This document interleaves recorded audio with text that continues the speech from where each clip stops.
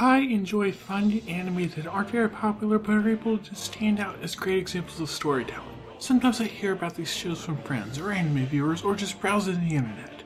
Noein I first saw on TV tropes and was instantly intrigued. I saw it was about time travel, parallel dimensions, and it looked like a loss of innocence type of story, and well, I just loved those. So yes, I was interested in Noein. Sadly, it took me a while to finally watch it, as I kept finding other shows I really wanted to watch instead, like Fate Zero, Penguin Drum, Black Bullet. Some of those were better ideas than others, but yes, I finally finished it, so decided to make a review of it, after making like 3 other reviews, because that's how Noein has worked for me. Anyway, moving on to the story. The story of Noein is about a war that spans multiple dimensions with a focus on what I will call Earth and a world called Lacrima. Lacrima is a world 15 years farther along than Earth on the verge of destruction. Several soldiers from Lacrima have come to Earth to capture our main character Haruka, who, unbeknownst to her, has the power of the Dragon Tor, granting her power over time and space. Because of this, if Lacrima can capture her, they can save their world. Looking past all the science fiction and parallel dimensions and so on, you have really what's a traditional action shonen series. A kid with some type of powers, a world in jeopardy, and a lot of themes of hope and friendship that feel like something out of Naruto.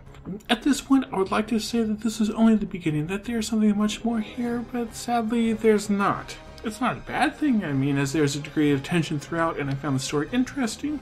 There's also some good surprises, and it's able to use its science fiction backdrop to offer some really unique plot points, but it wasn't anything all that spectacular or amazing either. And unfortunately, there are a few problems with the story as a whole. While I do try to justify the science fiction elements with actual science, like with quantum mechanics and so forth, there are too many leaps for it to really work well. It does do a better job of other shows like Steins Gate do here, but still, it was something that bugged me. There are also a few characters whose actions really just don't make any sense at times, or they do something just because the plot needs it. And the story does get bogged down with some slice of life moments too when they really did not feel that they were needed. Now this did make sense at first. We want to see the everyday lives of these kids before everything goes wrong, but when their lives have been in jeopardy multiple times over the past ever how long the story took to tell, it really does seem silly to care about a crush a guy has on a girl. With all these problems, Noein wasn't as good as it could have been, nor as good as I had hoped. Even so, it was an interesting story from beginning to end, and I was able to look past most of these faults for the most part. On their own, the characters here are not anything special. They may have a little bit more to them than just a single cliche, but not by a whole lot.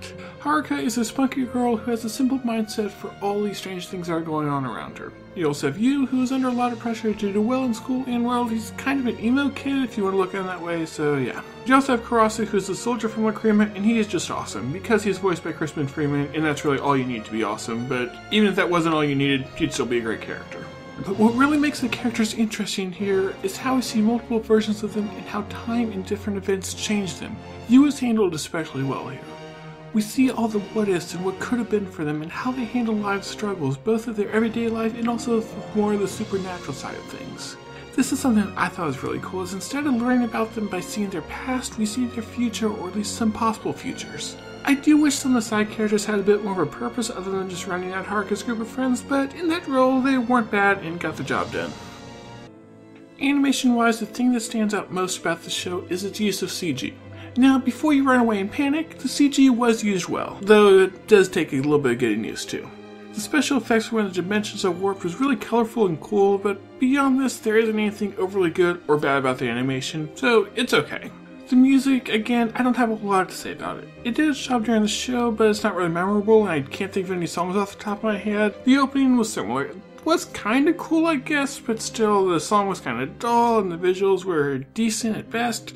Again, not bad, but nothing that great. The English dubs, though. Now, this is an interesting point.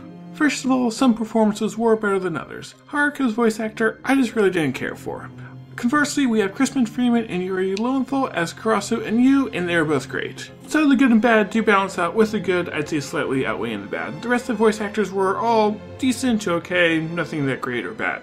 The problem I had with the dub was not the voice actors, though. It was the dialogue itself. The problem I had with the dub was not the voice actors. They were okay as a whole.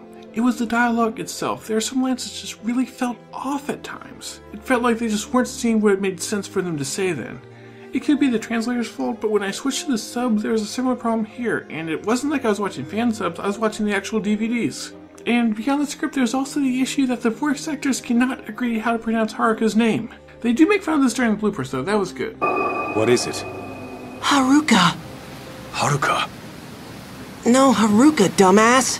But really, if you're going to change the character's name from Japanese and English, okay, I get why you're doing that. It's kind of annoying, but not a huge deal. But if you're going to change her name from one thing to another, keep it consistent with all your voice actors. Otherwise, it just sounds stupid when one person's calling her Haruka, the other one's calling her Haruka, and just pick one, stay with it, and you'd be good. As a whole, though, I would still probably recommend the English just because I like English dubs in general, so go with that if you like English dubs, otherwise the Japanese, go with that. Moving on to my final thoughts here. Noein is a good show. It's not great or amazing, but it does offer an interesting look at time travel. The story was gripping, and the highlights are the multiple angles it's able to explore its characters with. Yes, there are some problems that I've talked about, but none of them are so great that it drags down the story. So let us move on to the final score. After doing things with numbers and categories and some math in an Excel document, I've decided to give Noein a total score of a 6.89 out of 10 and a rating of worth watching. If you're looking for similar shows to Noein, there's actually not all that much I can think of. The clear recommendation would be Steins Gate, of course, because it's also about time travel, but other than that, those two shows are quite different, though Steins Gate is good, so go check that out. As for another recommendation, one that I would think of would be Naruto because of some similar things with the theme exploration, but at the same time Naruto is 600 episodes long and really not that great for me to recommend, so I can't put that there. So instead, I'm going to recommend Mamoru Penguin Drum. There's some similar themes about fate, trying to fight against it, and seeing what you can do there, and there's also the fact that both shows have cute animals. Noein has Baron, the fluffy dog, and Penguin Drum has penguins, and penguins are awesome. So yeah, go check out Penguin Drum, even if that recommendation really didn't make any sense, because the show doesn't always make sense, and that's why it's good. So yeah, that wraps up for me today. Thank you very much for watching, and I will talk to you next time.